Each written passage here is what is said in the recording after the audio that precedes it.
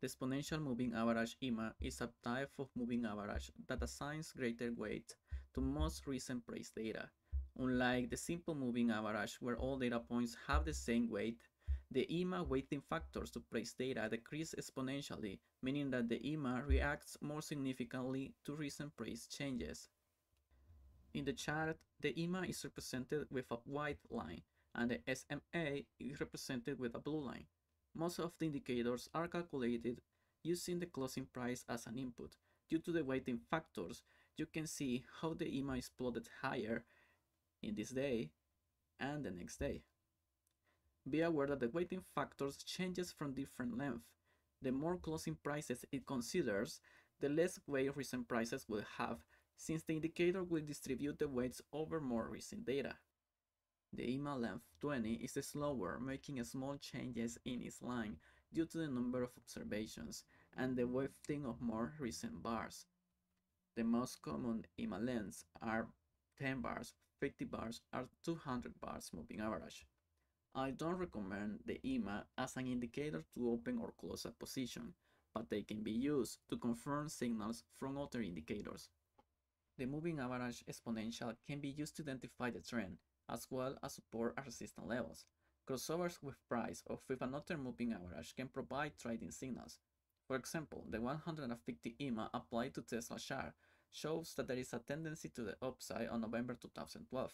You can see how the stock price trades above the EMA, understanding this as a strong momentum, but only if the stock price is able to maintain the gap with the EMA.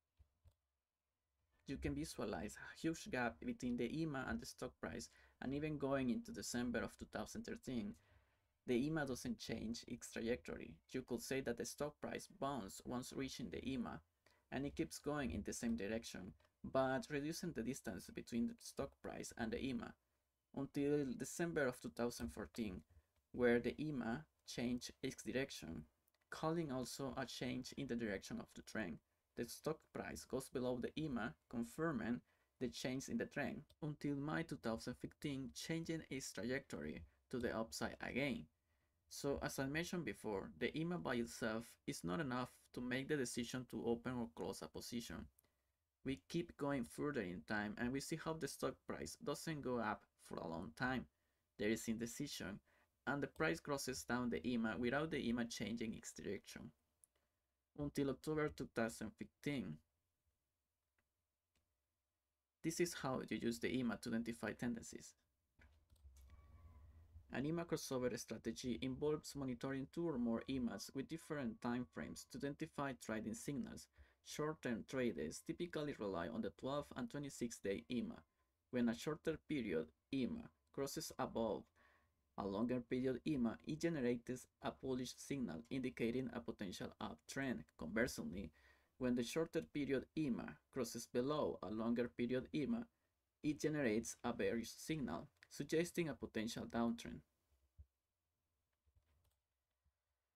In February of 2021, the 12 EMA crosses down the 26 EMA. You will want to initiate a short position, but as you can see, it's hard to determine how far the stock price is going to go. You could have entered 3 or 2 days before the signal and the stock price goes down. But then if you wait until the 12 EMA crosses up the 26 EMA to close the short position, this is likely to have resulted in a loss.